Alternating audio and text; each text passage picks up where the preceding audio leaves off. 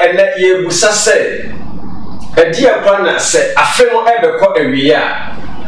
Now obeti what a shock. Na enoma ehunhun enoma odwene ho a wonte ase eno ana esi afeno awiye ensem ese no o se pe obi a oye nimdifu a o ben osunsun ni yebusa se edie ne ma no kobasi ena sa ne Agya Aseidu ebidin ko Agya Aseidu epomo wode Erade adumonse nyame adumoko esa me de beka se fishia pa pra sa afenko mate afile sani etimko amen beka se sisei aka krabi Erade aduma na afeni na akowe aka bosumi twa afeno etono ana sa me yiwumi obete na bibs accident na we eno wano edi na namsuma na sa no we no eti basa. Okay, Erade shira ahefo nyina. Amen. Am say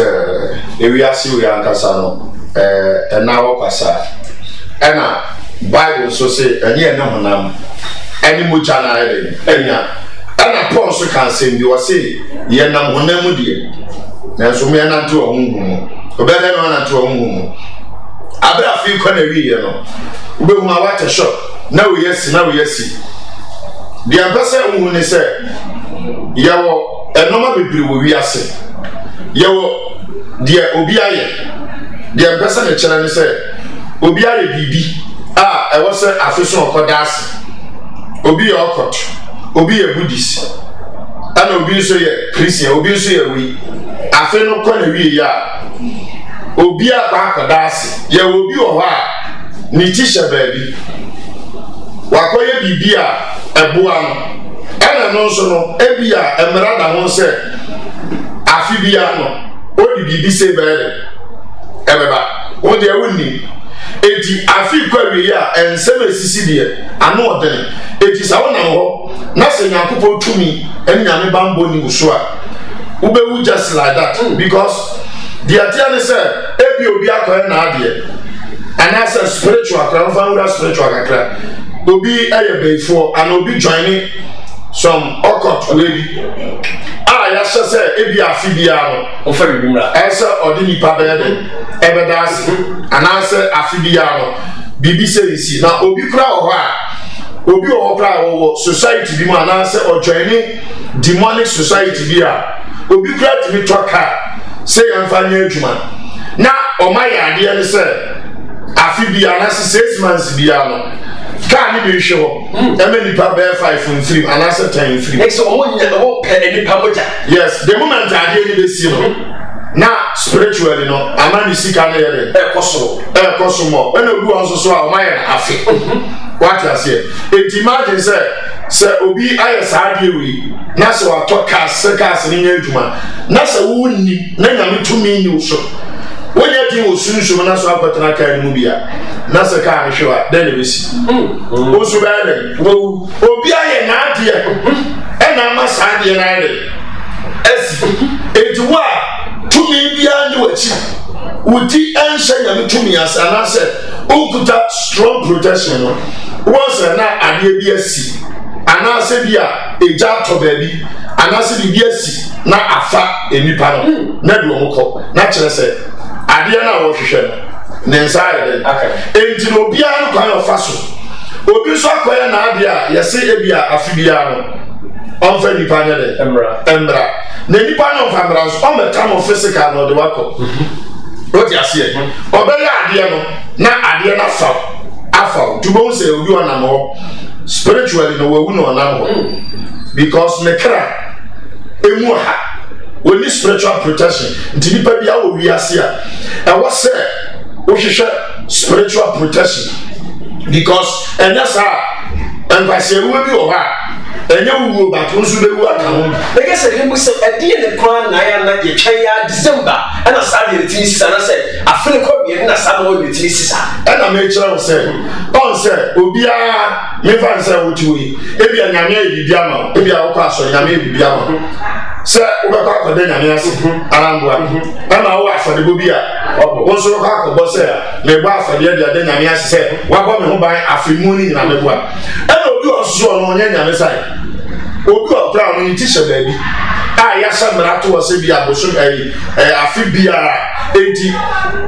month na start free September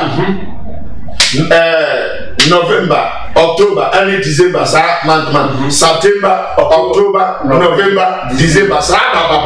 so we dey agro bedi and go for bebre wa ade bi timi tona ogu ade ni wo eyobi wo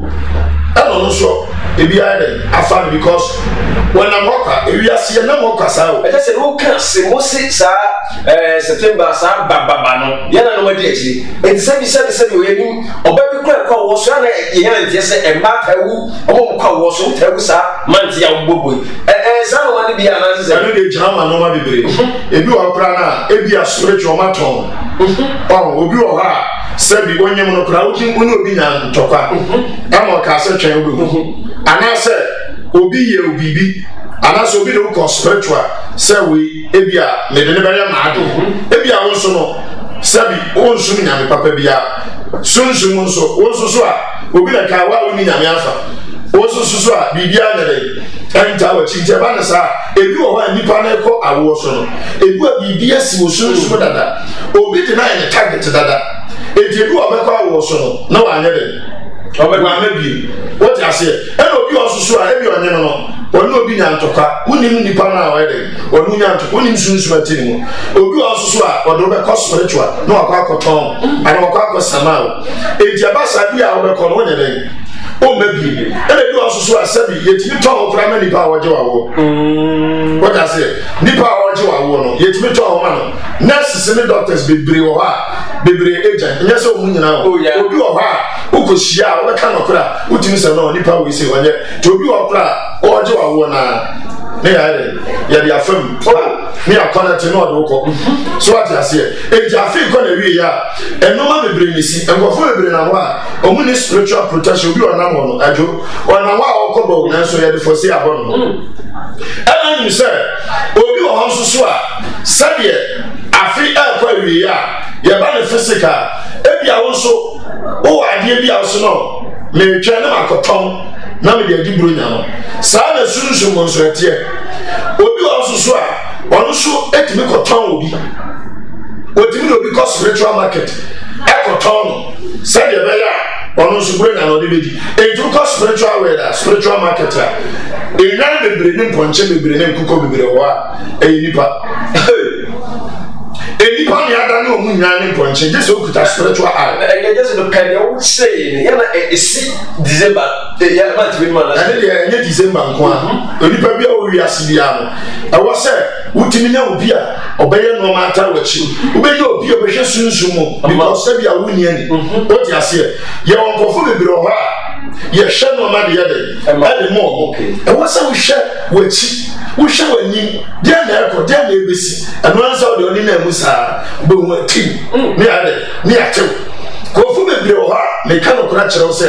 abeifo so ma fidie ebi o ha fi ko na wie no pro wa bruche abeifo tini piapia na se braga na bedi bronya enye se wo ba enye se nyu obi o ha ye suma fidie nko fu bebre o ba kro ntini nko bi I'm telling you what you say now you say I'm sunsun mo ebi abeifo epem na so omunya wa obi a odo wo omutimi gina so kra yi sa nipa ni firi ho se de be ya ebi a wo beba ebi o maso afidie no ebi a ukrum eje bi a nipa na odo wo ukrum ebi a bibia si a wo ma nipa obel pa na yetimi ebe bibi to se de be ya beba ye bi nyam I'm telling you ejiriasi we ne ye wo mu no ajo obi bia wo hwe no you that you need spiritual father you need spiritual backing ye mfa ni kan ye den e mobra nti na Bible say ni ene honam eni moja ena enya ye ni tumi die pra ni wiase ni suma tumfo obi ona ma okobo ajo ye refosi abon wo wie no nam ya ton osunsun dada hwe obi na minimo bia wo wura ayini nkura wi wo wura afini mu awi third general no nya asene tuye what you say eti se wo wura December ni mu a e ma ne nya wa adwen se wo mawie den 2023 de ma de ma wura mawie obi wo ha aka 2 days obi aka 3 days na wo wura afini nkura yetimi kate no enya nya no mpa anytime biano omutimi yɛ adwuma ɛna ayɛ na Christopher asɛm ɛya woni sɛ afini kwa wie ya ɛna omko gyina sɔre dem ɛso de gu abayifoɔ so abayifoɔ no kra no ma upgrade no yes ɛne abayifoɔ mɛsɛ abayifoɔ abane no na wo first no village onama anadwo putimu sɛ bibi bogya sɛ ɛnenam ayɛ kɔ na ɛhyɛ ɛna saa de bi wɔ abayifoɔ no anaba no wɔn kɔ ne next level computer level wɔn yi so teta Instagram wow so uja wa no asande anamo pa no na da ho so enti no enya se bia afi ne ko na wi ekura onipa bia no ese wo bo ho ban je ti ameka sa ne se uni spiritual protection ajo ye onkofo bebre wa ya ye no ma dia mo a protect wo ogu wasi nyame na bo me ho ban me dia nyame bo me ho ban nyame bo bi ho ban o nyame bo ye nyina ho ban but obi wo ha o so nyame ban so ye kuno ye yi na fi ho ye wono ba di wo ha nyame dia kire Yakoba bie ye ni akere no ma ye di protect eti ya ne ye adwuma man kofo bebre obi bia o pese ye sa de no ma ye ma no de adware hwe onim se me wade bi wo ho a se me ye de ma wajo na se ebia me kra me ye ma wo no se me try wa e be ba me so ana oni wade na wo ye me pa se wo ade na me ya ma wo no me am ye ye kra no se me try wa e be na me ama so yes enti dabi anka so obi a wadi obi a wapeja obi a netuma ekoso na brabo okoso o ka kira wo se wote wasa na o kwenani ma me se o twa o dada because without spiritual you can never succeed. I'm telling you it will be obi wo ha bibi dinachi bibi tanachi eyeden ebuam ba on kan okra yeden on pesa woni ne beyepe na wiase we yede honam bobra ma yi ajo ye kan na so okra yede honam ebobra ma yi dabi entu na wona se no ma bi nkoya e wo so hwehwe enti onkofo ibre wo mo freme a ne ji wo di ma hwe sunsumu ma hwe wo sebere e dia na ekoso Uchi ema no ipacho nyekwa obi a wona ha ye de ya to so obi wa de obeye bie ye utale ana he na wa o ka se kwa obi de o shebere akwa ko shebere obi o kra obi de wani monyam akohu makoji tumi akoji push na so to de nyame be ene be yi ene su nyame ye ene nkachi ene nyame de ofa ne bo oto ne nta ene bugro kosua ene ade be inside the person ka kire o se wa mo ani amra o de sa be wu e je se o de sa be wu ye na afuwi e kwa wiese efia yefrim ebusha yiwo ebia yere ebusha yekuna ebusha bia efise ye moja ewum bia no yana sa ebusha no afene hyede na ekoso etia no obo we Kristo ni we gidi ni mapa esa ebusha no mene sa ebusha potochi eno no afene be eno mo yana etia ni pa edi etia na mo ko basa esa ye free bi bloodline your bloodline ya ade ade da wa ansa na wo ye ye untumi nka nkyere ni se o papa mo ja kakra ni mu o ma me de kakra ni mu untumi nka nkyere ni sa ye fe bi bloodline enti no wo na mo na wo sa utimi hwe ehu ade wo fie ade edi abusua ni nya ade na abusua na ko na abusua bretu abusua no asoro abusua no wo sa wo hu ade wo ho what you say aya na ko fo bebre ye mistake official legina media we wi o official legina media sa no ma na wo fie ntimi nkuntia no aya na ko fo me ye mistake wo be ka no kura wo ka so le pa wo sum nya me pa nanso eno ma bi ye de kutia wo na ade ye de nsaye ye de shoya enyi yeja entina ka lamentation 5:7 kra Bible sie jana ma ye bone na omuni ho na ombone so akatua ye na ede ya abusua bi wo ha 2 years bi obi wo fie fie wo so afi bia nipa no enu ye de ewu bisa ho se ede na hye ho di apam na da fie ho ntia saa de ne ye de eba wo bisa ho se ebi wo ha saa de na da ho na jo se wa hwehwe no wa nyi ntia free saa de na se a emfa wo se o ka sorry emfa wo se o su nyame saa de no ebetima yi wa firi ho enti ye fa bi bloodline eye moja pam eda ho wo ya wan breki wan nyi ntia frase a wona so ye bishop wona so ye elder wona so ye apostle ebere ebe fight ente wose wo baabi a wo yede wo free na wo baabi a wo ti yede ehye obi wo okra wo bisa ne se wa wo hwe wo busuam a ede na ede koso ontumi nkanche bia me pasa me kire wo se wo du ani tu fie ho a wo tumi se busuam ha no enipa yini che wa ha efi ha nso no wo ye abrantia wo pa ko school se de wo ye tuma yede ye wa busuam wo ko the whole family ba ko kura ntu kwan ne correct me bebe ele busuam wo nso a nipa wa break through pa no ni sika pa wo cheso wo terminate ajo wa break through no ni sika ni jetre nyina ono na busuam no wo yete enti wa se sai nipa no o mi yehwehwe no mam ye jiwdi me ya spiritual check na ma hwe sunsun afina oba be wura mu no unim die da wani mu e wose ye hwema ye jiwdi a ni ya hwe sunsun ma hwe wani ahwe wachi obi okra me kase ye sun na fidie jema ye obi na nso wanya de wani tese ye hwehwe no mamma ni ye mu se e de na wo wani de na ekoso bosu we mu da wo afina be wura de wo ye hwema ni ya chel se ma me se ni se na wo wani se ni se na eko enti ye se na wo wan de ato but onipa bia no o pesa o bobra na odi ye na ko enima number 1 you have to protect yourself yes o bo ho ba ye wo no ma be biro wajo se ye ya de mawa na se udwale a me se awurade nyankopon be fa so aboa wo enti ma ne na mo sa akekew ete se akoko a woni hwesofo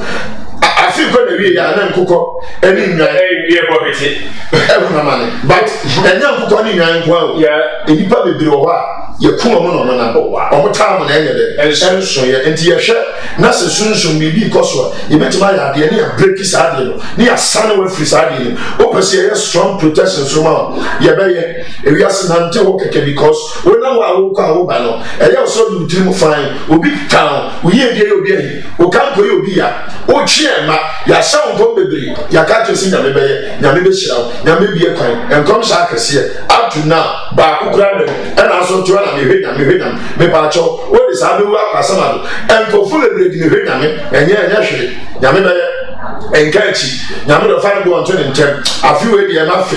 we a ekodi 31st kohwe empire kesi o akobo ye be wura afi mu na afi kura wo bre chance ore de no kura enti man na nti wi asisa akeke obi bia wo hwe no o pese ye hwe o hyebere mu a me yesu nsu madwuma ma ye adwuma na che o frɛ me a ma give din information me hwa ma me hwe wi ade o wani bia no awurade tumi me ka che no ma ye ho adwuma de ade ama na awurade aboa na awurade aboa abusa wani gusa wo hwɛ Adepa TV na opani be ne na kasa na se ni hye Agya Aseidu in fact Agya Aseidu oni e ba ko Adepa TV swinti no bibi echi wa dwa wetimi afre na fe no number no e the screen so wetimi afa the number no so no Agya no afre no kama Agya Aseidu number no e the screen so no wetimi afa no fre na ye kase tap send e se de en obia nam so send sika e de be fie yeni a ye wo Europe yeni a wo America Canada ho dia ne say fa phone ko Crystal dan do sense we say promo code na but Adepa TV promo code be show obo share ma pe se wo Europe nko a 5 euro America Canada $10 so this send sika e de be fie a free of charge tap send e je quantity fa so send sika e de be fie o mo so yasene e wo dwumadi ebusua Tom Brown papa it's Tom Brown papa medibi entina me mesi ade do wa me di ho adanse de akere wa wo hwe me Tom Brown abadwa so Ghana fo na editum Ivasta Foods me come say me di ye no man fa ba kwa ansu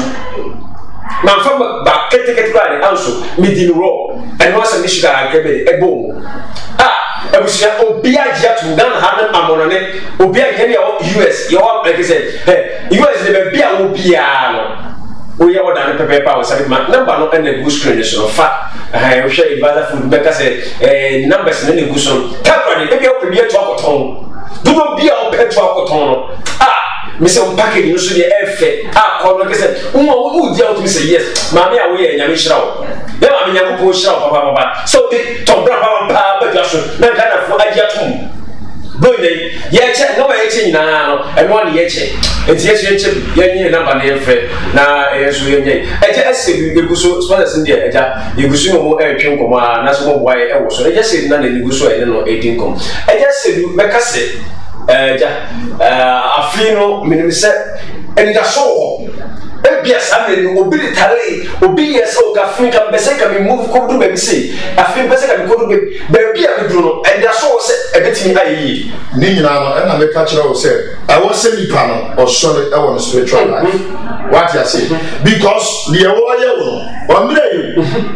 ana fi se wo ko wura afini ntu wura ma na no so asan ajo die wodi wachi no so mire ya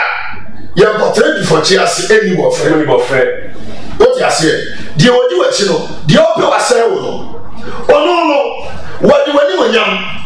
ai akwaji tumi e wo hunhun obi di obi awale obi di obi sika obi di obi hira akwaji post akwaji abasobode wo hunhun ti ojaw ma hotowa na hinie be na ani na konya be free nensa etu anu so onye na adwin so ojaw na ejaw cha ana won so mpo bi anyame abrain wo sunsumu a obede obebie gram sinima ma ana won so tiro na ho nyame bre na nsoye enti na ama bibi arisi ba cho nyame bre na so atwem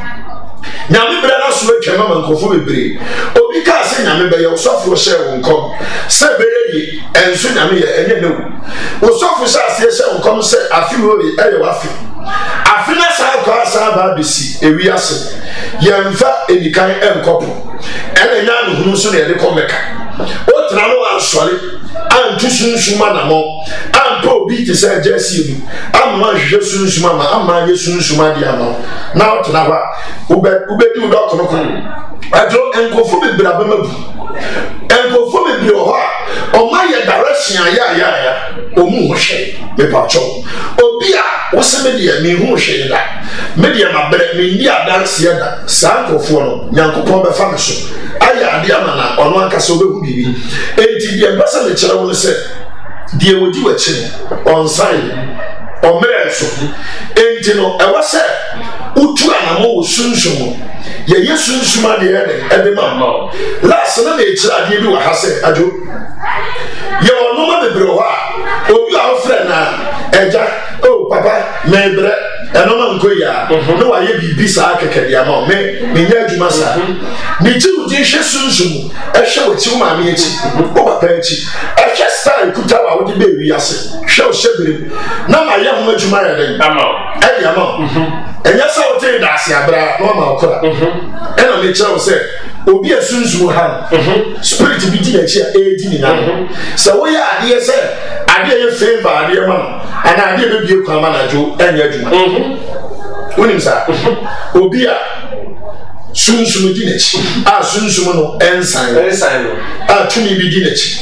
o ya ade a se wo bie kwa ma na ade ma favor ade ma ekwan bi enya adwuma ade nti e ba sa ne se ewi as ade bia wo na kwan e wo se uyi tumi na hadipa anase wo break sa ade ne ade e bi free na chiwie wo break ma ne wi afebie de obe ya ma ne bia na ede adwuma so ati ase enti no obi o ha enye eyikura obi onye direction kura ne be ya no ebi o kura e ya de kakra bi na me kire se ya de ye se bi ho na ede na afa enti de yen so be hwe obi o fra na o me yesi ama me nya adwuma sa o obi bia o be frɛ me no gisema jiwdin ne ma hwe sunsumo sa na me ye adwuma enti obi bia wo hwe me no o pese wo hwe o shebiri December February o pese wo hwe de na koso abrabo afini ebisimu no January aircon dia na da wani me pa ocho frɛ me number no e 0244 84 1845 usi Agya me pese wo hwe me shebiri pese wo hwe me nima me wo hwe me chi me se obi ti abrochire ko ti akora kaye ajo enuma nkoye wo tari ana awa me se obi o wa woni so ni escafo na mpa but ye bonnet modern sabe ifodi wachia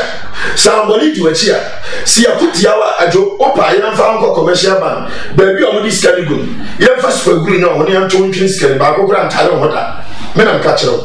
enti wi ase no obi o wa ro hu bi da ajo obi o da otu be da obi o no ne ho ato nti mekan obeka nsimu hu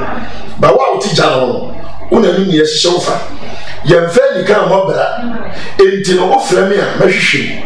ni hwehwema de wo bia no ayede ne ma ye ho adwuma de ayede e de amadwuma ye adwuma we ache adanse me se ebura dwene ene ntiase so enti no manwore obi o wa ye no mani bia wa ho hwinti no na ba mu agu me pa cho emu aba mu ukodwa mienu a ena hu ne eba ena wo hwe nsuo so nkyɛnkyɛn a wo ahwe ya wo nsabi no me da me pa cho ye wo bi a nyankopɔn akasa na yi no ede ne si o so ɔmo nyankopɔn ma adwo me ye adwuma we ache so many years me ne mo ye adwuma kra na ache what you say yes se me obi a me nya papa enka nkofo bebre me no kasa ma men kan ayu kasa video say bebre na we na afro oh any pastor say but oh dear no me nyanti yes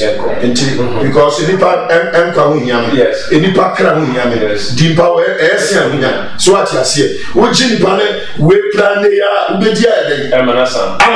ne mombu anipa no by the grace of God obu anipa na de nipa ne ba ya no ajo me metu we nyankopon na fan kofo so ye dey blessing because of adwuma pa me ye dey oh yeah me yenti no what you say me ye adwuma na ye dey e dia ma e na obi wo ho so a o ye adwuma ni wie no ano no on fi bi mo me ye wie a me di mani sa ti wachi osunsun o wa na aframa me se bi se na ekoso hwe ho ye o se ho na adwuma no ye dey ekoso enti me sraw emu abamu wakoye no ma bia ma chesa ya to adwin o de frame number no 0244841845 we say Agya me pese ewrade fa so boa me na wo hwe me hye ma meti udin information bi o pese obehu me so me pa tro me watema come to 25 baby am wo ye from royal gate da bia no nyame adom nkofo ba me nchajo empanyimfo ene ba me nchen ni nyame ye na no odene enti baby a wo bia wo hwe se wo so ntumi makra de asa me yama obi a no me yama baby a obi a no na me dia brɛ na ewrade nyankopa afa so ayɛ adwa ebie kwa ma mi sister Jennifer Ocean New Jersey America nyakopo nhyira you are man de me nsaka nyame nhyira pa mi sister no chese nyankopon chese me we nipa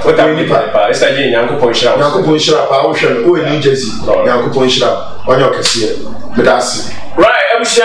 samre ubusa hwe eye Adepa TV na e kan se adabofo eba edan so bo padia na adabofo se oda no wasi na aduru no moso no obe ne kama ede amao na bo so de fofo Ghana afana nyina ba bia ba fe adabofo bia no baba na fie no oba be ne kama bo dan so kama ede amao adabofo na ifa samensia ne number no ene go so exchange so metimi afa adabofo number no na oda no wasi na duru moso no wa ne kama ede amao omo ana aboae Agya Aseidu ko mawitwe ya ya na efina ne ko ebesuasua sa no we say afeno ekwawe ya na bo na gisede bi asi obadwe ho onti ase ya na obeka se onyankopon aye na fam onyankopon aye de tumi ne ewrade dia onyankopon de kasa no ma edin na so abone fo so ye de ewe kinoma na mo Bible se wona wati osusu ntabia na tantwe bi opone nyinase eti se obi obara betna ewrade nyinase a mekase bambo kase ebeda so amade o self revelation edimum ene Agya Aseidu wo guso akyekyere ne mekase ye part 1 den ye bekoso akyekyere sa ye fa na ba ne ye hwe video no sakwa ye fa no no so ontimi enwo ye bi na ahoche hia na me nkwa me dia wale no ma ya nka mekase afu e kebe wale enso ntimi amem Agya Aseidu ebebo mpayo di asi ko bohwem edi entiko na ema wonya edi entiko na djuma no kwa na yi wafi edi entiko na ko yi tara na wai Agya Aseidu behwemu no what me na onyankopon edino so Kristo Yesu de no aboawo edi ya fa Agya Aseidu number no na agya wanye bibia kama Agya Aseidu ene ne twenkom ko number no ene go school so na me di bia me be fa makosi agba no fa me ajo me ne djuma yi ba me camera video picture makasa na editors ho boae e ma djuma de so ba kama no Joshua woni chio omune kanka bibia kama ebo mu e ma yenya djuma di no kama e wo ye Adepa TV eso Agya Aseidu ene ne no e bon komo e be sere number no ene da so se bibi e chi wa gina fe no e na afi wo ma wo nchire mu aha ne djuma di nya esi ewrade ya dum na Yesu ama e be sa ehie yakra